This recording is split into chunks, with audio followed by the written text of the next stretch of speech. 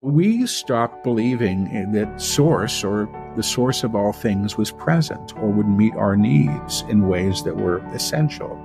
And when you do that, you start hoarding your food, or you build a wall up to keep your neighbors out from getting yours. And then you pick up a rock, and then you pick up a gun, and then you pick up a bomb to ensure you're going to get what you're supposed to have, or you think you're supposed to have. And the guides say, these things are our creations. We created walls and borders. We created all these things. These are our creation.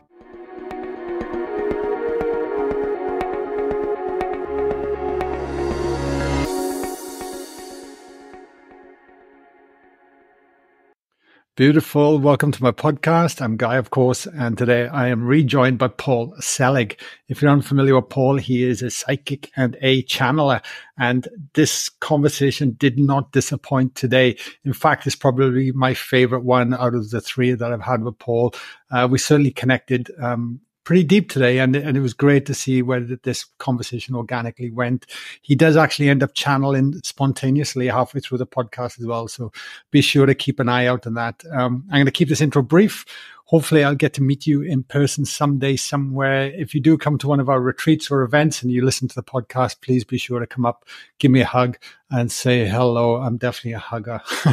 And here's to a fantastic 2024. Who knows when you're listening to this, but yeah. Anyway, let's go over to Paul. Enjoy, and be sure to let me know in the comments below if you are watching this on YouTube about the conversation. Much love. See you soon.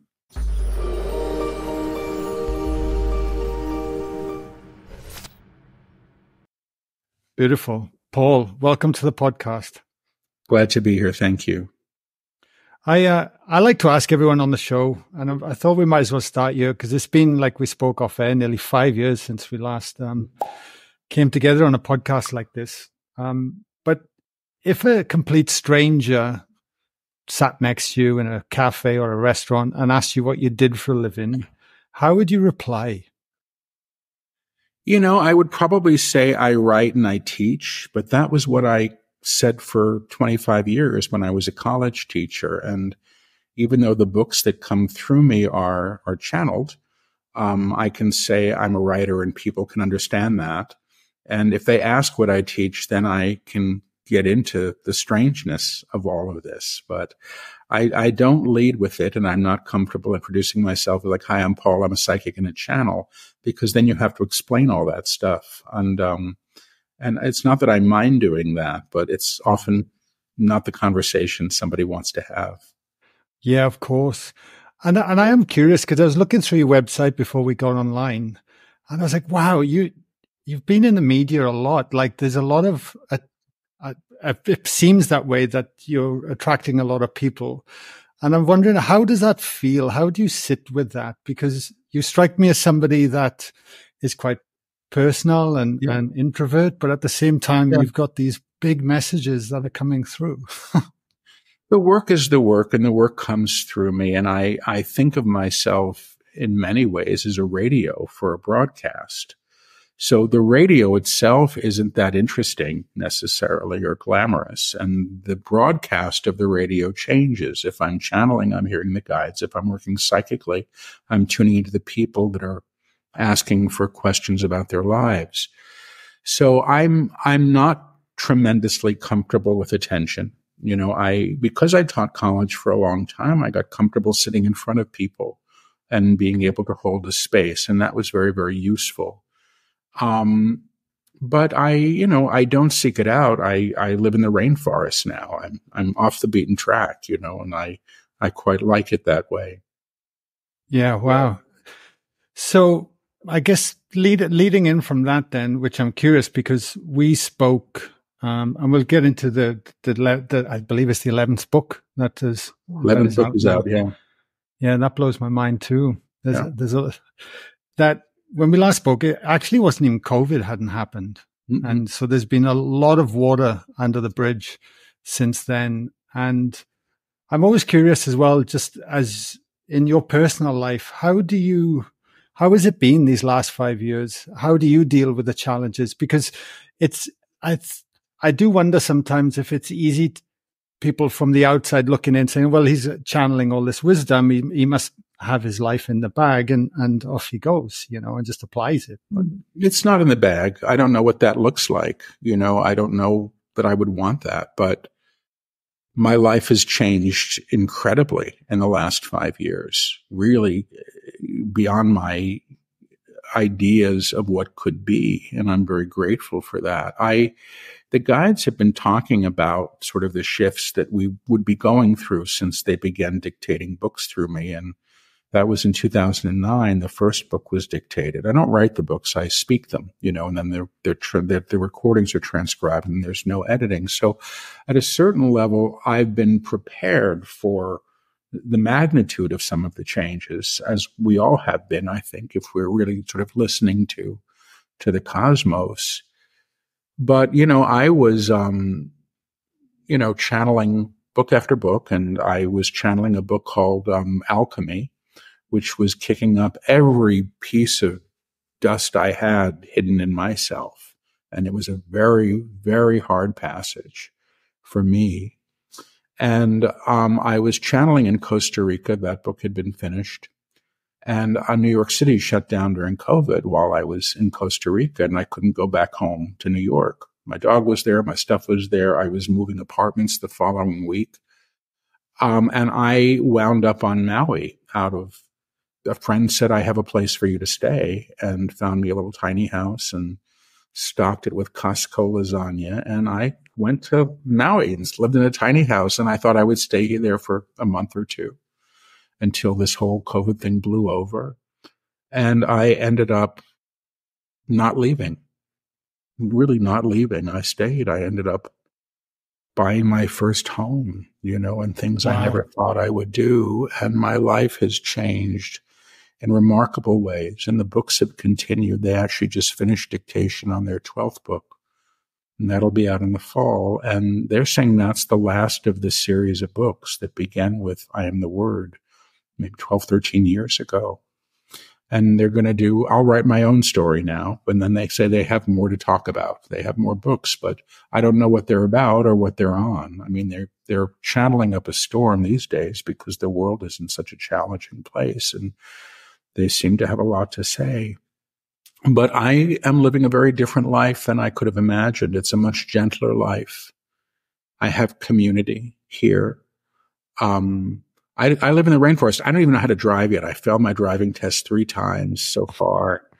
People have to get me to the grocery store, I mean, I'm just, and oddly, it's all worked in some kind of remarkable way. So, I've been through a lot, as we all have, and great change, great change. But, when you're kind of having to ride a wave of change, you really kind of have to ride it. You really can't hold on to the old. And in my case, most of the old is just gone. Who I thought I was, who I thought I was supposed to be, what I thought I was supposed to look like, the life I thought I was supposed to have. Many of those things are gone. I taught at NYU for 25 years. I left everything. And this is my life now, and I'm glad for it. That's a big deal. And it's you say it so casual, the fact that you couldn't return home and you've just gone to Hawaii. I mean, did you find from the teachings that are coming through your guides that it allowed you to embrace that more as opposed to resist it? Well, it's really funny that the friend that invited me to Maui to stay was somebody that I met. And the first time I met him, the guide said out of the blue, you need to trust him. And I never forgot that. And we became good friends over the years, and we're very different people, And he'd been trying to get me to come visit, him and his family for a while. And I'd been to Hawaii once on a terrible blind date with a Spanish dolphin communicator. It was really a bad date for both of us, I think. And I said, I will never go back to Hawaii as long as I live. So I kept ignoring the invitations to Maui. And then when I came here, I felt calm in a way that I hadn't felt. And maybe because there was such an enormous world event happening that I couldn't do anything about, I couldn't move my stuff into the new apartment. I couldn't walk my dog. I just had to trust that these things would be taken care of. And in fact, they were. And my life began to sort of play to a sort of different melody. That's the only way I can describe it. And in a lot of ways, I think the work did prepare me for this. You know, the friend that invited me here, I met through the work. And Maui, I think, has long been a place that supports people who are sort of, I don't like the word seeking, you know, but sort of practicing or abiding in an awareness of spirit. So, you know, I live down the road pretty much from the Ram Dass satsang, the community there, and they welcome me, and I have friends and, you know, people to see. And my dog is here, and the few things that I took from New York are here. And I live in the rainforest, and I can look out the window and see the ocean in the distance. It couldn't be more nice. Yeah. Yeah, that's beautiful. Thank you for sharing all that. I feel a lot of people can resonate with that, you know. And I mean, I'm in front of hundreds of people each month now, Paul, here in Australia, and I find it fascinating that there's a part of us that we all want to be able to surrender. We all want to trust more and lean into that. But the world projects such a different image of what I guess sometimes is within the human spirit. But yeah. Well, I mean, I let go because I couldn't control. You know, I had just rented my dream apartment in Manhattan. I never spent a night there. Not one night. My stuff was there. My assistant lived there for free for 10 months. He had a great time, you know, took care of the dog some. It was great. But, you know, it was a chapter, and I was living in a tiny house, basically a tiny, tiny place when I first got there, you know, and I couldn't have been happier with that. So in my case, surrenders never come easily, ever, ever, ever. But when it's happened, I think it's generally been followed by grace and some sense, at least in this case for me, that things would unfold as they needed to, because I had radical trust. That's all I had at that time. And it did in really serendipitous and kind of miraculous ways. So I don't think I've got it all sewn up and figured out, but I'm struggling less on the journey than I think I used to. And I'm not nearly as invested in things being difficult, which I think I was highly invested in for some reason. I guess I thought that was noble, or it had always been hard, so I assumed it must always be hard. And I don't feel that anymore. I think stuff happens to us individually, to us collectively, and they have to be seen as opportunities in order for us to move through them with some kind of awareness and I will say again, grace. And at times when it's especially hard, I think it's especially useful to do that. Yeah, beautiful. So you're on to your 11th book, which is quite amazing. The book, the Book of Innocence. I just want to make sure. And do you feel through the 11 books up to this point, there's been a change in direction from the message that are coming through, or is it just one led from the next? The guides have said this, and I didn't understand this for a long time. You know, I was surprised when they first said there was going to be 3 books, and then another 3 and another 3 and another 3. So there's a series of 12. But the books, they say, operate, each book is sort of an energetic attunement that works directly with the reader. The books are sort of vibrational experiences. And the guides say that they're supporting the students who are working with their material. You know, they're helping them, you know, in their understanding. But the work is very experiential and often for people energetically palpable, which I like. But I think that the very first book, which was called I Am the Word, in some ways may be the primer or the template that they've been unpacking with greater and greater detail and depth since that time. They're talking now about how a world is made new through consciousness, how the material realm is altered through a higher level of vibrational accord that we can and will align to. And they talked about these ideas in sort of sweeping ways, I think, at the end of the very first volume. And I think they've caught up to where they wanted to get to. But if you think of each book maybe as a note, and I think of the attunements this way, they've explained the attunements, the energetic attunements, which are spoken. You can call them incantations or prayers, but they're decrees of truth, claims of truth, they say. Each attunement operates as a note on a piano. And when all of the notes are played in simultaneity, you have a chord, a vibrational chord, and they'll say ACCORD or ACHORD is on a piano. And what they've often said that they're doing with their work is that they're transposing the music that we are, the vibrational field that we are, how we're comprised, because they say we've been operating in this collective reality that they call an octave with its high and low notes. But they say there's another octave that exists simultaneously. And they're sort of, I guess, transposing us to be able to be played, the true self, the divine self, be played or expressed in this higher way. And I think that's been the mission of the books from the beginning. And I do think it's been unpacking and a gradual escalation. So just leaning on that metaphor you just used then, are we as a culture, society, as human beings move into the next octave? Is that what is happening? They say so, yeah. That we, that they've said it a number of too many times now, but I have to trust it. But they say, humanity has decided collectively, the collective soul of the species that we are, we have decided to move forward. And part of it's because we can't go on the way we have been without annihilating ourselves, which we have the choice to do if we want to. They say if you want to learn the futility of war by finding no one left standing, you can learn the lesson that way, but you don't have to.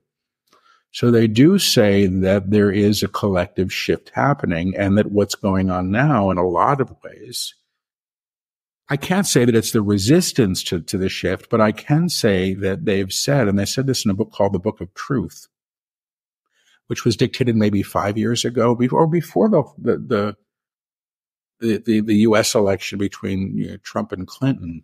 Right before that, they laid out this book, and they said everything that has been hidden is about to come to the surface. And imagine that your backyard is an archaeological dig, and what was buried 5 years ago is going to come to the surface, and 5,000 years is going to come to the surface. And the purpose isn't to point fingers and to make people wrong, which is what we all like to do and blame, because that doesn't get us much of anywhere. But they say it's because nothing is transformed until it's first seen. And that we're having to see now.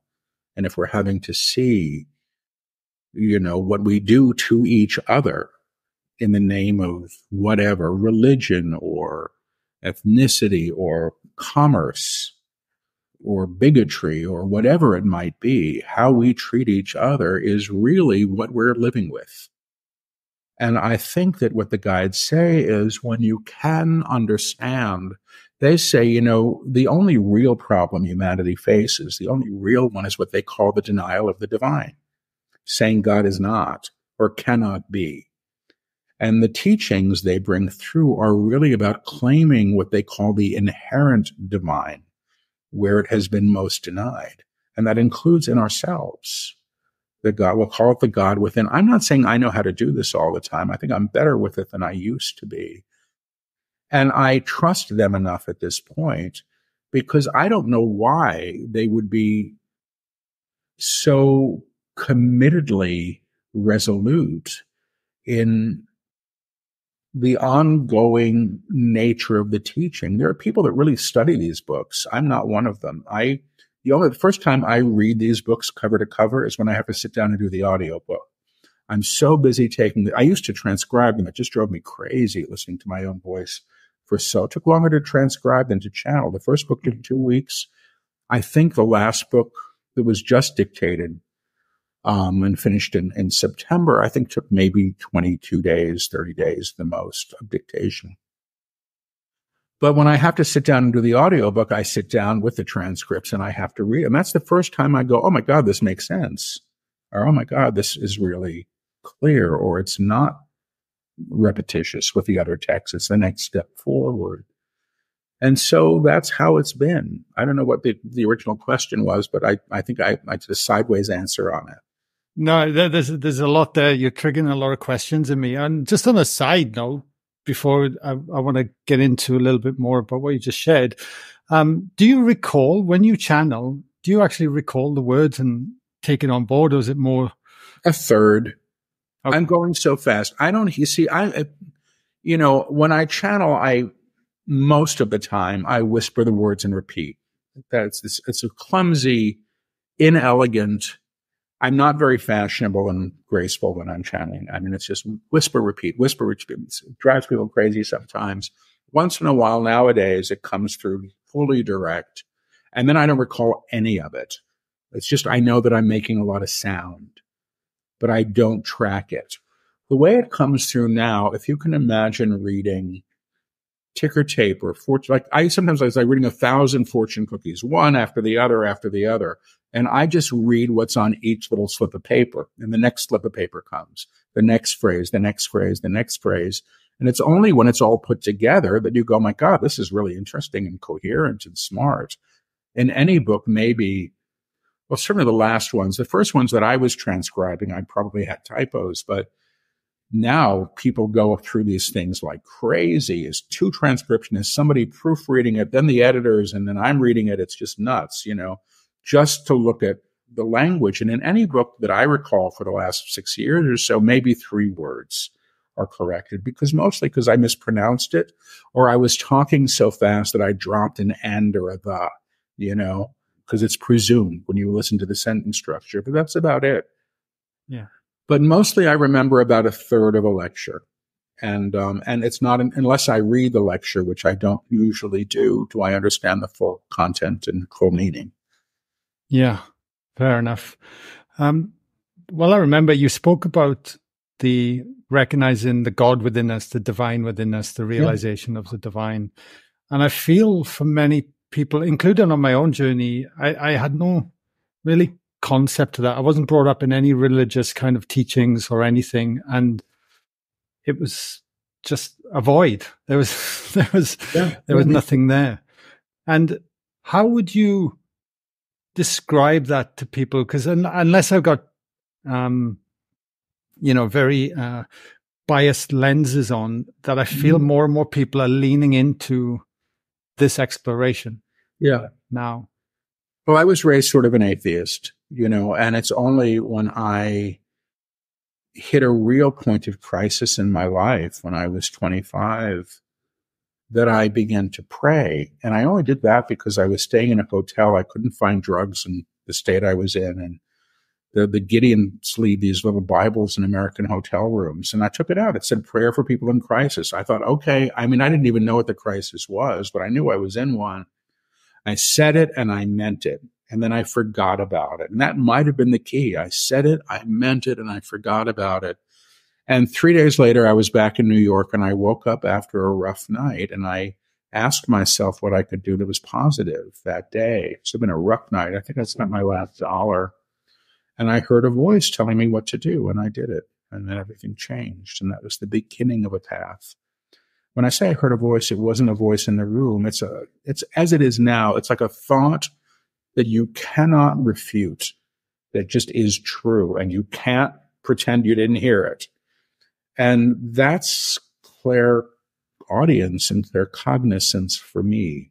When I hear, it's like the guide's voice comes through and the other thoughts recede, and you can't really debate. I do interrupt the guide's teachings all the time and ask questions, because if I don't understand it, I want some clarity.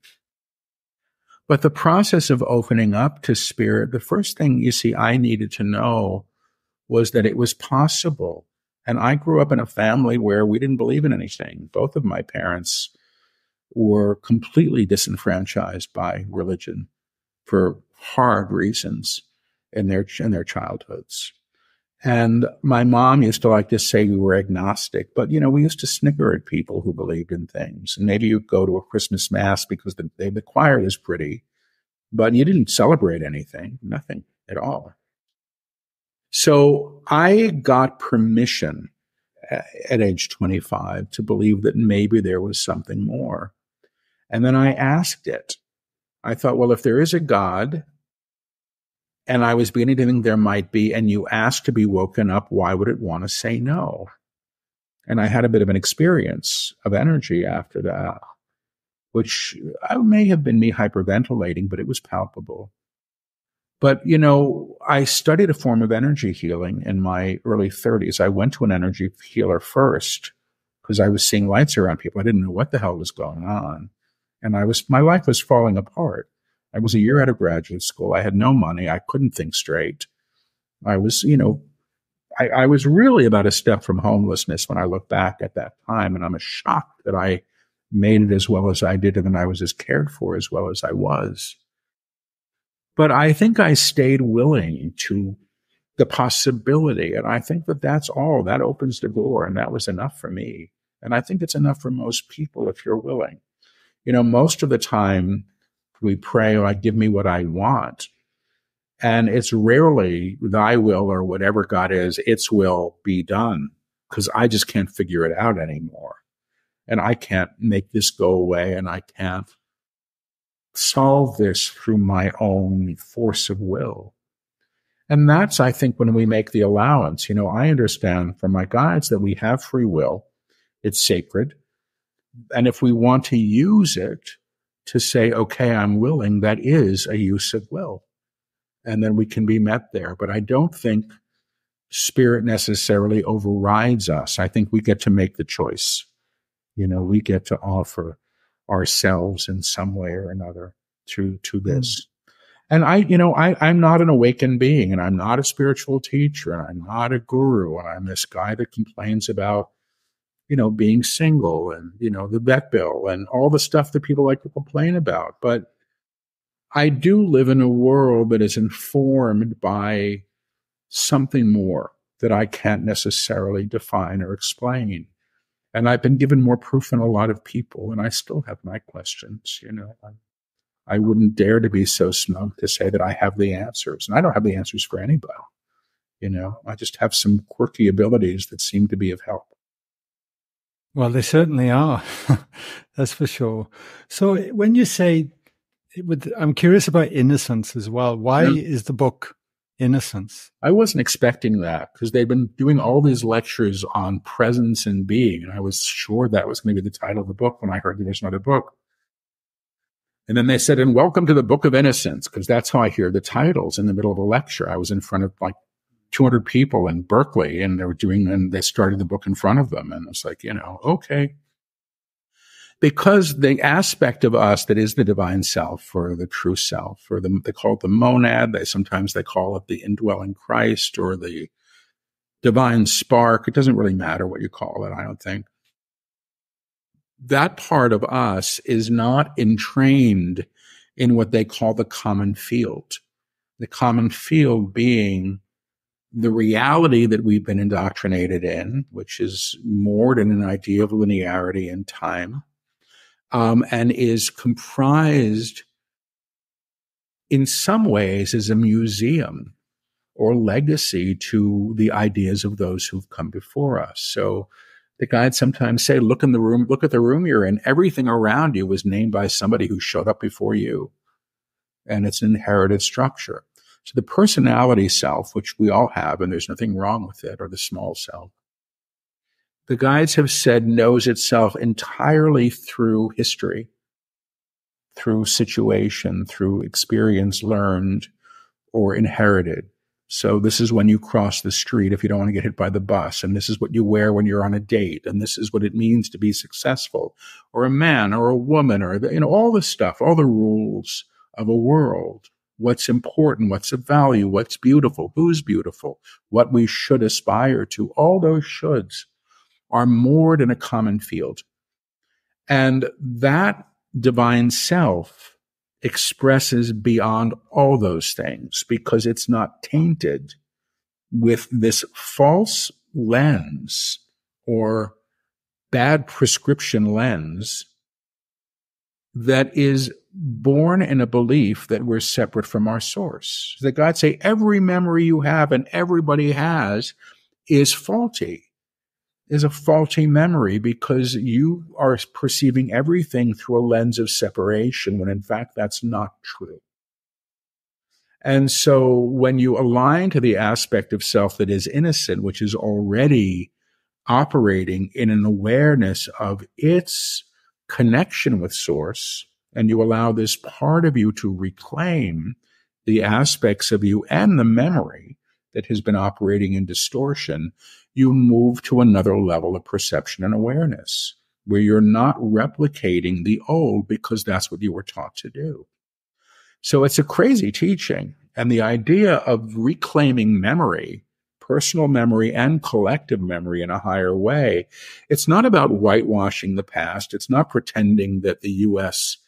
didn't have a slave trade or that this didn't happen. It's none of that. But it's re-seeing or recomprehending all of these things beyond the meanings that they've been given to a level of truth, which must operate with the presence of the divine. So that's how things are altered and changed, they say, through the re-seeing or the re-knowing of source where source was denied.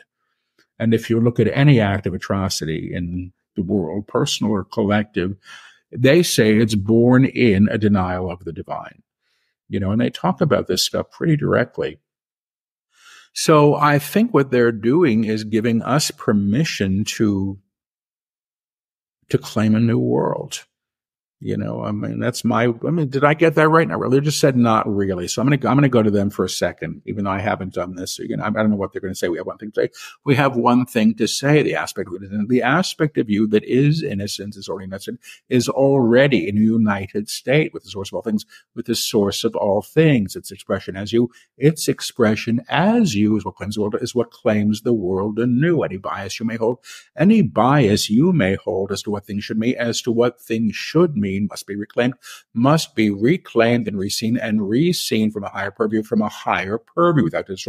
without the distortion that separation claims, and demands for all of you, and demands for all of you. If there is no God, why not kill everyone? Why not kill everyone? We know the one beside you is holy. When you know the one beside you is holy, why would you injure him or her? Why would you injure him or her? Why would you denounce him or her? Why would you denounce him or her? You would offer them love. You would offer them love because God is love, because God as love knows itself in love through all it experiences, through all it experiences. When you understand the aspect of you, when you understand the aspect of you that knows who it is, knows who others are as well, you will live a very different life. You believe you can, and that you believe you can, correct. That's what I hear. Wow. Did you feel their presence wanting to come in then to correct? Well, I asked, they're all, I asked when if I say, that's how it works. I don't know that I ever really get interrupted, but if I'm thinking, should I do this? And I might hear not wise, but I've asked the question of myself and I might get the answer, not wise, like don't stick your foot in your mouth now, maybe do it tomorrow if you want to. So for me, the tuning in is as simple as if you can just imagine what it's like turning a radio dial. It's just an iota and the other transmission is present. Yeah. And so when I asked them if I said it right, they said, not really. Did I express this well? Not really. So then they gave their version of it. And that's often how it goes. And their version is always, more accurate than what I might offer. I'm curious, because as you were sharing, I kept hearing the words of myself. It felt more like, a coming home when you say in that description of this going beyond the small self. Yeah. And I'm always curious, and I wonder if the guides have spoken about this or they're within your books, but the fact that we are in this illusion of separation. Mm-hmm. And I do wonder why that is. Why do we as humanity need to be going through this collective pain when coming in that we already feel the connection? I mean, I don't know. What I understand about this is we've chosen it, we claim it, but also when you're born, it's like you're born into a field that has already been polluted by fear. And it's so present that we just assume it's supposed to be there. And it's not true. The guides say the action of fear is to claim more fools. The action of fear is to claim more fear. It's like, jumping into a swimming pool where somebody peed. You don't know it, but that's what you're used to, and that's not it. That's not it. So, I understand, if I'm right with this, yes. And I get yes. We stopped believing that source or the source of all things was present or would meet our needs in ways that were essential. And when you do that, you start hoarding your food, or you build a wall up to keep your neighbors out from getting yours. And then you pick up a rock, and then you pick up a gun, and then you pick up a bomb to ensure you're going to get what you're supposed to have, or you think you're supposed to have. And the guides say, these things are our creations. We created walls and borders. We created all these things. These are our creations. We're accountable and responsible individually and collectively to our own creations. What we don't understand, which is interesting, is that we're all in vibrational accord with them. In other words, if I say, look at that terrible thing over there, I've just aligned to that thing and as terrible, which is a level of co-resonance. I've decided what the thing is, and I've called myself to its energetic equivalency, which means they say who you put in darkness, what you put in darkness calls you to the darkness. It's that simple. So we're contributing to all these structures of this world because it's what we see. And if the level of consciousness that we hold doesn't lift to claim a new possibility, likelihood we're just going to keep getting what we've had, which is not going so well right now. Or maybe it's going perfectly well and we just are seeing it through our design or what we think it should look like, because we're seeing radical change on all fronts. So if we keep highlighting the obvious and pointing out all the things that we don't like about the world, we just continue to perpetuate what's already there. You can see something to see that it needs to be changed. It's not whitewashing and it's not spiritual bypassing. Mm-hmm. But to see something and to re-see it from a higher level of awareness is to give it the potential to change. Nothing is changed until it's first seen as a possibility. Nothing. And if we are intractable in our beliefs of how the world should be based on what it has been, and just try to keep repairing the leaky roof that might need to be replaced with a whole other idea of what a roof can be, we're going to have basically what we've had. So I don't know what I was saying. It's, I think this is all potentially opportunity. But when the book the guides just finished is called A World Made New. And it's really about this process. See, when they say what you damns you back, they also say what you bless blesses you in return. And a blessing, they say, isn't like what you hear after another mass shooting in the U.S., prayers and blessings for, which is just a platitude. But they say that a blessing is realizing, knowing the presence of the divine where it has been denied. And they say that does alter things. You are bringing the light where the darkness has claimed stead. And that doesn't mean you're fixing things. It's not about getting people to behave the way you think they should, because that's still operating from a kind of bias. Some of this is letting God be God, but that doesn't work unless you trust that that is actually an active principle or that source is power. The guides say they say there is one note sung in the universe, and everything is an expression of that one note sung. It's God as all things. The tree is your fingertips, as the stars, as the body on the battlefield, as the newborn. It's all source in vibration in different ways that's been named and claimed in manifest ways. And to re-know things back to source, to reclaim them as of source, is actually to let God be God, to re-know the universe as spirit. Yeah. Fascinating. It's, it can be challenging if we're living in fear though, isn't it? To really embrace that concept. Totally. lean into that. Yeah. And my whole life was in fear. It's less than it was. It's still there, but it's not what it was. But I was a kid that was afraid to go to gym class. I was terrified. Name it, I was scared of it. So, it's who I was. And I'm not that way anymore. Yeah. Yeah.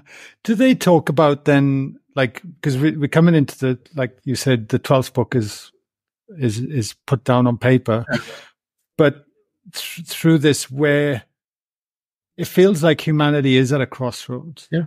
And obviously they're not predicting the future, and it's up down to us at the end of the day because we have free will.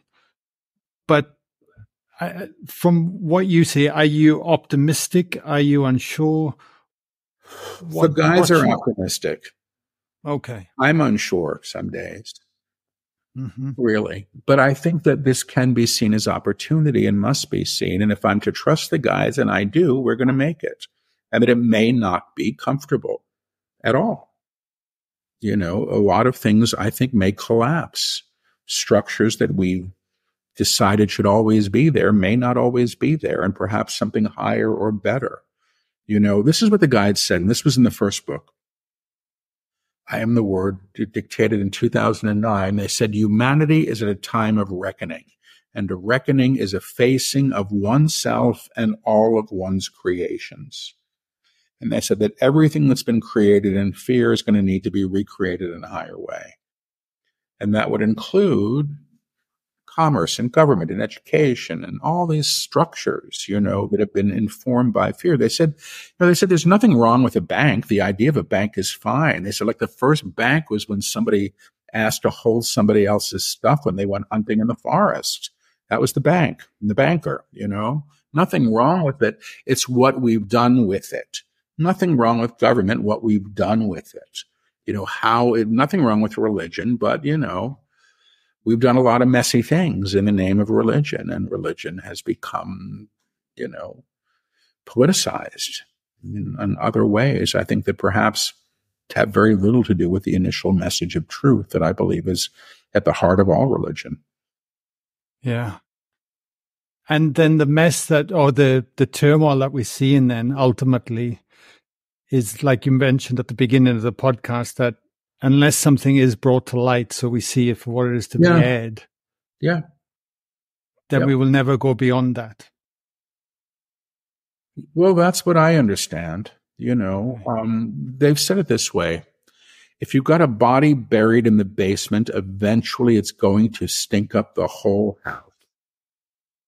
And we're in a stinky house, and we got to look at what we've been stuffing down. There's always been racism and bigotry, and there's always been, violence and greed and all of these things, that are enacted upon, which the guides say is they're all masks that fear wears. They all have a basis there. Yeah. And so we get to see these things, and then we get to choose other, Yeah, beautiful. Just as we're wrapping up the podcast, Paul, I am curious if you, I don't know, like with the 11 or 12 books, and if you were to distill an overall message that has come through that the guides have wanted us to take on board, what would it be? I mean, I would say, I think just now, because what I get is that the divine self has come as you. And its expression through you is what alters the world. It's what changes everything. That's what I think they're teaching.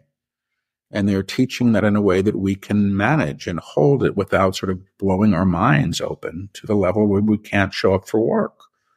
I mean, they've really given us this stuff in the stages that we can acclimate to. I've heard of people who read 7 books in 5 weeks, and they go batty. It's too much to take in. I couldn't do it.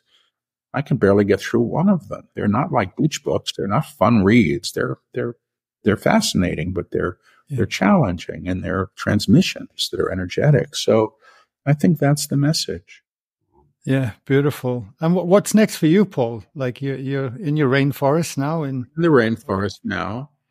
Workshops, I'm events? doing workshops. I leave on Monday, and then I'm going to be in Costa Rica again, channeling. And I'm back touring, which I wasn't doing for a few years, but I'm enjoying that.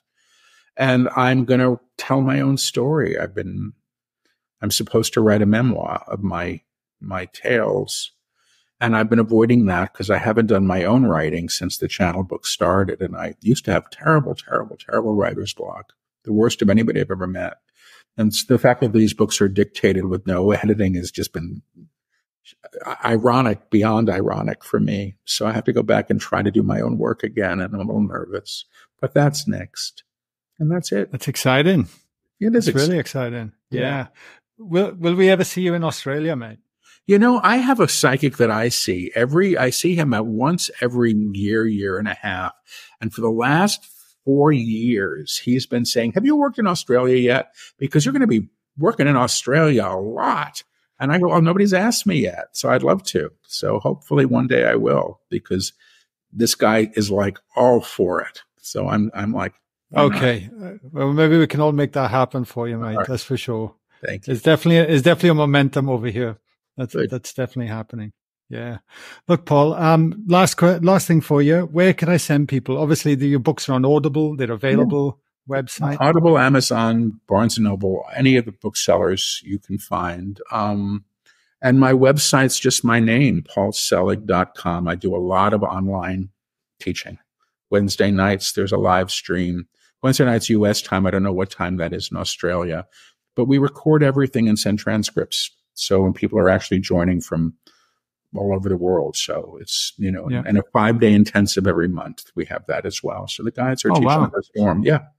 Yeah. Wow. You do keep yourself busy then. Are you doing readings as well still, one-on-one? I do. Yeah. Not as much as I used to, but I like doing the readings because they're provable. You can, I don't talk to dead people.